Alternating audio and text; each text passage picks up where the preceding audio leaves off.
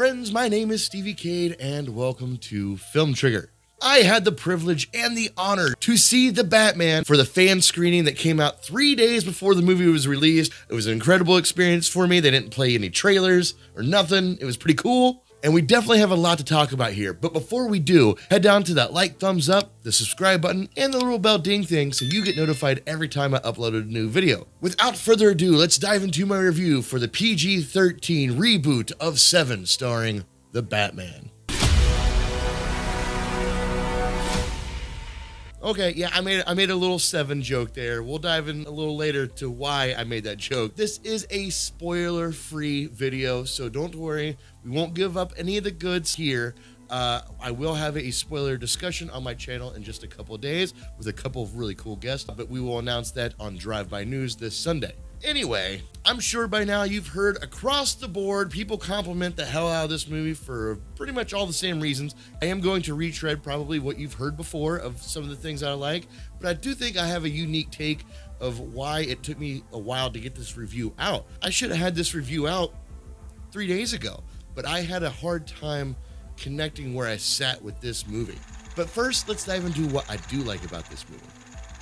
The cinematography. It's beautiful, it's captivating. It's just got a darkness and a grittiness that you haven't quite seen before. And trust me, we've seen grounded Batmans before, but this is a little different. This is beyond grounded. This is like below grounded, if that makes sense. It's like a fantastical twist on being grounded, but this is definitely one of the best looking Batman movies I've ever seen. Across the board, the cinematography just really works with the tone and the story being told here. And that story is one heck of a good one about Batman rediscovering himself. And he's discovering himself by watching the cause and effects of his actions and how Gotham is dealing with his presence in the city for the past couple of years. This Batman has yet to discover his different sides, the isolated being that he is compared to the humanized Bruce Wayne that he's trying to search for. Maybe we're not so different. Who are you under there? He goes through the hero's journey in this movie, which we've seen, but this one comparatively really reminds me of The Amazing Spider-Man. When that Spider-Man saved the kid on the bridge, and then he realized that Spider-Man was more than just being a vigilante hunting down people that look like his Uncle Ben's killer. No, it could be more than that. He can be a hero. He can be a savior to the city. And there's that realization that Batman has in this movie. It's not as quick, but it's not as a slow burn as you usually see during a hero's journey. The city of Gotham is a living, breathing space. It's very reminiscent of the Tim Burton Gotham City in my mind, just like the feel of it, but it seems more modernized and somehow more fantastical, like in its gritty dreariness. I keep going back to that. I keep going back to how dark and gritty this movie is, but also how fantastical it hints at being. Very interesting concept. I never really thought about that until I started recording this, but it definitely has that yin and yang element in this movie. The action is on point. We didn't have to deal with that bad editing fighting style that we got with the Nolan films. The pacing is incredible. Like, the movie's 3 hours long and I had no clue. Like, when it ended, I thought it was ending early. I'm like, I thought this was 3 hours. Oh my God, it's been 3 hours. That is a positive aspect and usually comes from a movie that's entertaining, fun, and captures your attention. Colin Farrell as the Penguin.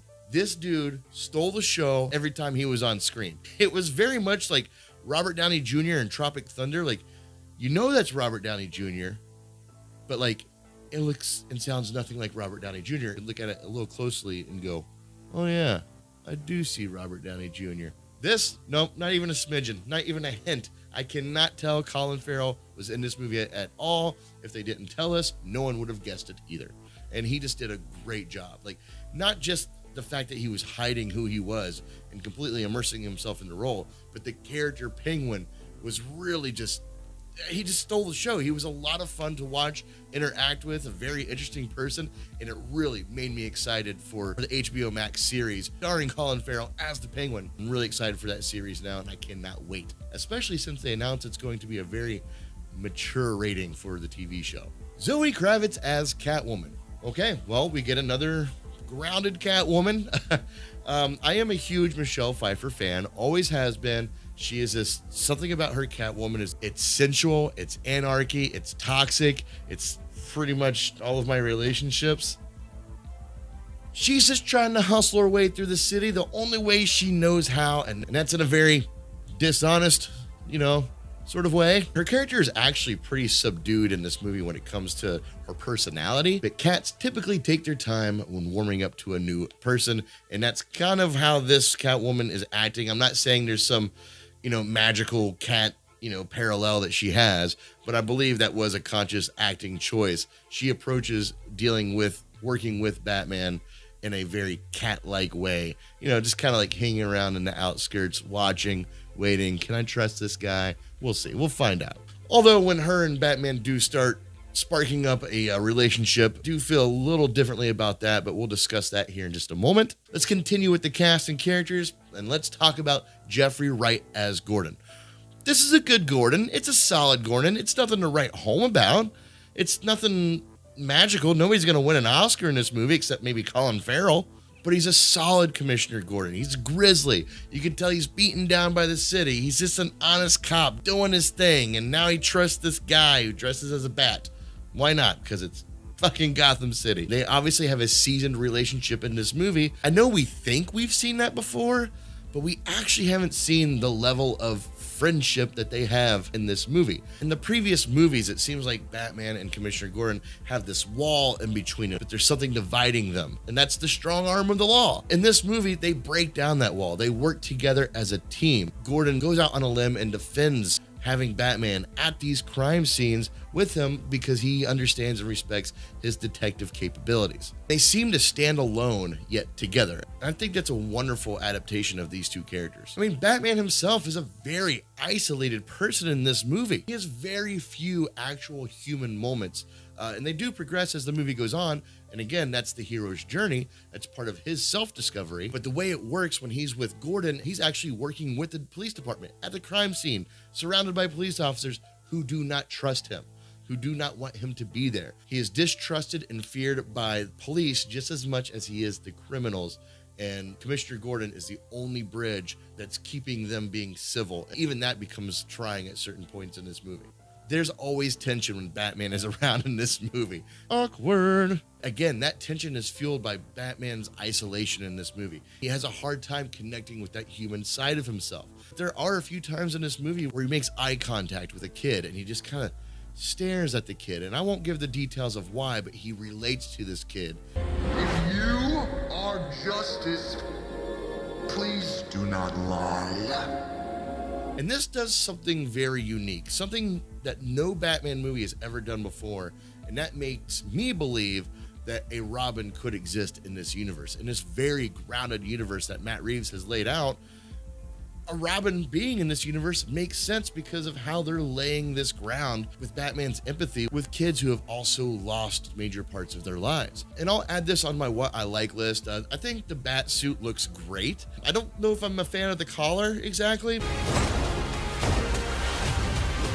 If this continues, it won't be long before you've nothing left. And with that is the Batmobile. Again, not my favorite Batmobile. I'm like the guy who likes the tank Batmobiles. The bigger, the better. That's just my style. But I do respect this iteration. I do respect this muscle car. It's kind of a callback to the 1960s Batman, which is another thing that I like about this movie, is there are subtle callbacks to the 1960s Batman. And I remember when I first heard about this, I was like, how are you going to take inspiration to the 1960s Batman and turn it into a dark noir, detective style movie? That doesn't even make sense. But they pulled it off. The inspiration was aesthetic. There are subtle nuances throughout the entire movie that just remind you, oh yeah, the 1960s existed and they're acknowledging it. The style and tone of this movie are just spectacular. It's a dark, brooding detective noir style movie, and it's a beautiful take on Batman. This movie just dives deep into the noir. This movie feels like it's the best adaptation to give us that full rogues gallery, Arkham games sort of vibe Batman. Like, for instance, we might get a Mr. Freeze in the next film, which, how do you take Mr. Freeze and not have him be a super fantastical king? That's a tough one, but I would really like to see what Matt Reeves would do with this, and to make it as grounded as he possibly could with a character that extreme. And that's what I like about this movie. It's going to push the boundaries of what we consider to be grounded and fantastical. And that's a theme that is continuing through many aspects of this movie. The way that I picture is the grounded aspect of Batman is going to be his detective noir style of storytelling that Matt Reeves is doing here, which is actually going to lead me to what I'm on the fence about when it comes to this movie, and that's the noir style. The 1990s graphic cop film that it's trying to emulate here is kind of inconsistent in certain parts. For instance, there's a narration by Batman throughout the movie, but it's just kind of there. There's no real explanation of why it's there. It's just your classic noir style. And she walked into the room. We locked eyes. I haven't forgot her face since. I never will. When that light hits the sky, it's not just a call, it's a warning. I just wish they would have shown me like Batman writing in a journal or keeping notes of why he's just randomly talking to himself. But even with that, it was inconsistent because he wasn't doing it throughout the whole movie. It was just here and there. And we needed some exposition to get us from one part to the next. And it wasn't done in a lazy way. It was just done in a, well, we need some exposition, so let's just have Batman narrated in a noir style. Because this is a noir movie. Noir. Saying that word a lot. Noir. Noir. Noir. And another area that I'm definitely on the fence about is how much they did take from the Seven movie, put it into this one. I mean, listen, I understand there's inspirations. Joker had a major inspiration from the Scorsese films, specifically The Comedian, just made into a Joker story. This did the same thing. And I don't know if I like this trend. At one point in time, I really thought they were going to do like, what's in the box with Batman. I really did. I thought they were going to pull that off. This movie seems like a PG-13 reboot of Seven starring Batman. Honestly, you take the Batman character, you take the Jim Gordon character, they are Morgan Freeman and Brad Pitt from Seven, then you toss in the Riddler, who is pretty much John Doe from Seven. Now, I've never seen Zodiac, so I can't really make the comparison. The Seven vibe is just really strong and maybe a little too much so. I'm just here to unmask the truth about this cesspool we call a city. I've been trying to reach you. Andy Serkis as Alfred. Now, why am I on the fence with Andy Serkis as Alfred? He's a good actor, right? Yeah, of course he is. When he's on screen, which he's not on screen very much in this movie. They kind of benched him in this movie, and that's not fully why I'm on the fence, because I kind of understand why they benched him in this movie. This is a villain-focused movie. So a lot of their backstories, a lot of their development is with the villain characters, but I kind of wish we would have seen a little bit more Andy Serkis as Alfred, because there was a disconnect between his Alfred and this Bruce Wayne. There was some tension there. As I said, there's always tension when Batman's around, but it's unexplained tension. You start to question, well, did Alfred help him become Batman? Where does he fit into him being Batman? Is he kind of an Oracle character, or does he just stay out of it? Some questions hopefully that they dive into a little further as the sequels come out. But in this movie, he seemed a little benched, and it left a lot of questions of where he stands in this Batman universe. And on top of that, at no point in time should Alfred seem like he could beat up Batman. And Andy Serkis playing Alfred looks like he can beat up Robert Pattinson's Batman. Like, Alfred should never be bigger than Batman. I'm just gonna throw that out there. So maybe in the future, let's not hire Alfreds that are bigger than Batman, okay? Good. I mean, hell, it's not even Andy Serkis' fault. I'm going to say, Robert Pattinson as Batman just physically looks tiny. He looks small. I love the bat suit, but he looks lost in it. I know this is going to sound like a negative, and I swear I'm not trying to make this a negative, but seeing Robert Pattinson in that bat suit in certain shots, not in the majority of the movie, just in small little snippets here and there, he looks like how confident a 4-year-old is when they're in their favorite superhero's costume for like trick or treat or something like that. That confidence is what Robert Pattinson's Batman reminds me of. As I said, just in certain parts, especially coming from Ben Affleck's Batman, which was a fucking gargantuan beast. The cat and bat relationship, but those two getting involved with each other and doing what they do in this movie together just seems really freaking rushed. It's not a bad relationship. It doesn't take me out of the movie, but it is a little rushed in the beginning. Not really what I expected to happen in a 3-hour movie. Maybe we could have spent a little bit more time building that relationship between Catwoman and Batman. Paul Dano as Riddler. So, like, I'm 50-50 with this guy. In all the trailers, how they portray this Riddler, very theatrical. He has a stance, he sounds confident, and he comes across as a fearful character. And then there's another part they don't show in the trailer, and I'm not going to go into spoiler territory, but his character changes. And it makes sense in the movie why, but it's such a drastic change. It's just hard for me to grasp onto as, okay, that's the same Riddler as this guy? They're the same people? Okay. All right. I guess I'm following you here. And then his character got so theatrical at one point in time that it turned me off. Then he starts singing, and I'm like, why is he singing? In this moment, right now, why is he singing? And that's when it connected with me. And this must be how people feel about Jesse Eisenberg's Lex Luthor. Because I love Jesse Eisenberg as Lex Luthor. It's my hands down favorite Lex Luthor.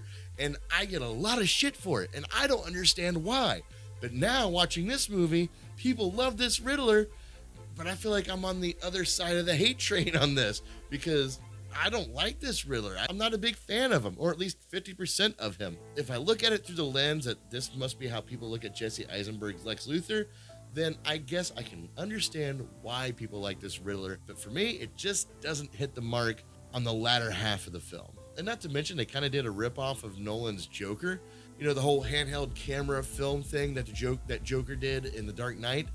They did that, except it wasn't just a handheld camera. It was just social media, like TikTok or something like that. But it was very reminiscent of what Joker did in The Dark Knight. And this leads me into what I don't like about this movie. And that's, I've seen this movie before. Not in its entirety, of course, that's not what I mean. And besides the 7 comparison, it's not a copy and paste of any other Batman movie that I've seen. But there are bits and pieces in this film that remind me of bits and pieces of all other Batman movies. I recognize this shot from BVS. I recognize this line from the Nolan series. I recognize that from Tim Burton's film. It almost ruined the movie for me. This is why I waited a few days to actually record my review, because I had a hard time understanding where I sat with this movie, because I really enjoyed the movie. I thought the movie was a lot of fun. But I came out not happy with my experience because I felt like I just watched a movie take a whole bunch of ideas from other movies, put them in this, and present it as its own creative property.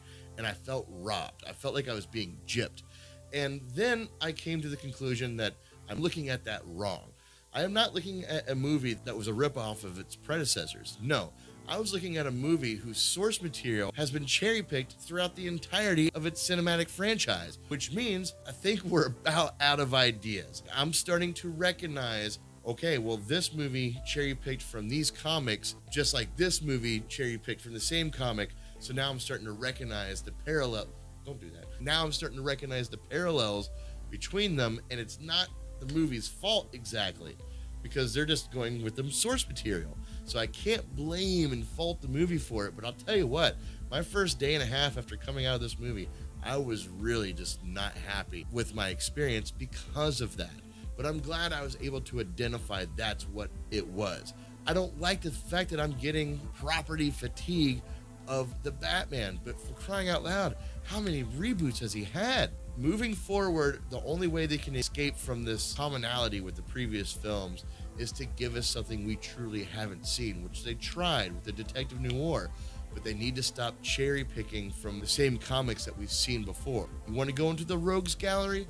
Perfect. Let's dive into this Arkham world and bring them out in a grounded, gritty way, but also, again, as fantastical as you could possibly bring to this grounded world. Even though I understand why Matt Reeves went the grounded route, again, I'm just fatigued of seeing a grounded Batman in these movies. That's why I really, really enjoy Zack Snyder's version of Batman, because he was something new we haven't seen before. This is a Batman that's fighting aliens and was potentially going to go into outer space and helping take down interdimensional beings. Like, that was the Batman I was ready to see, something we haven't seen before. Then that got fucking severed, and out of the ashes of what was supposed to be Ben Affleck's movie, we got this movie, which went right back to where we've been before, another grounded adaptation. It's a bit exhausting. It sucks because I really do like this movie, so hopefully moving forward, or even upon a second view, I will see this movie in a better light, because I'll take that lens off of blaming the movie for stealing other concepts, and just watch it for what it actually is. One other thing that I really don't like in this movie, and it's probably like the biggest thing I don't like, and I can't even exactly tell you how it happens because it kind of is spoiler, but I'll put it this way. Batman flying or gliding is one of the grossest things I've ever seen Batman do. I just do not like it. I understand it. The most grounded way you could do it without creating technology like the Nolan series did.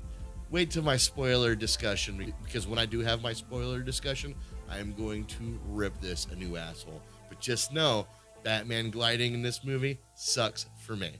Number one, there is a post-credit scene. Number two, don't wait for it. Wasting your fucking time. And I know me saying this right now, you're going to go, well, but it's a post-credit scene. Of course I'm going to stay for it. And then you're going to sit and you're going to stay for it. Then you're going to look at the screen going, well, maybe I should have listened to Stevie. Okay. Oops. Listen to me now.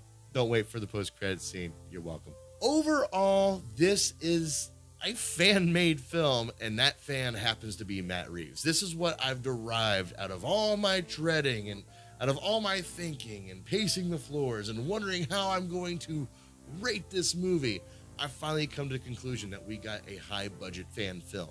I mean that in the most respectful way possible. It's very much a positive in this film. That doesn't make it my favorite Batman movie, but it's definitely not a bad Batman movie. It's a really good Batman movie. It's got great action, wonderful storytelling and pacing, supreme cinematography, a decent score. I didn't really talk about the score, which if you know my channel, I usually don't talk about scores unless they pop out at me. This one, didn't really pop out at me. I know, weird.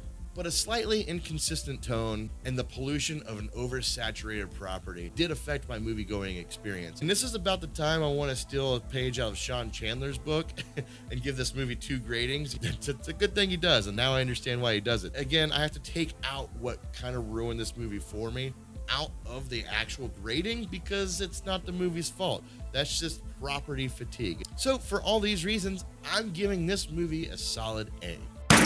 That was wonderful. Bravo! I loved that. Oh, it was great! Well, it was pretty good. There you have it, my review for The Batman. We'll be doing a spoiler talk of this movie on Monday. We will be doing a spoiler-free on Sunday for Drive-By News, which starts at 12:30 p.m. Eastern Standard Time.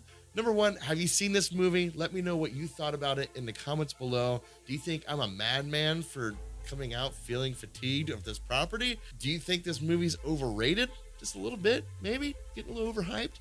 Very possible. Or am I fucking nuts and this is the greatest Batman you've ever seen before and I just need to shut my mouth and just enjoy it for what it is? Let me know all of that in the comments below.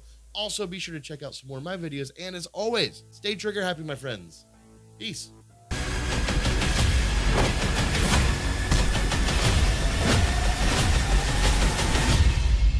I'm vengeance.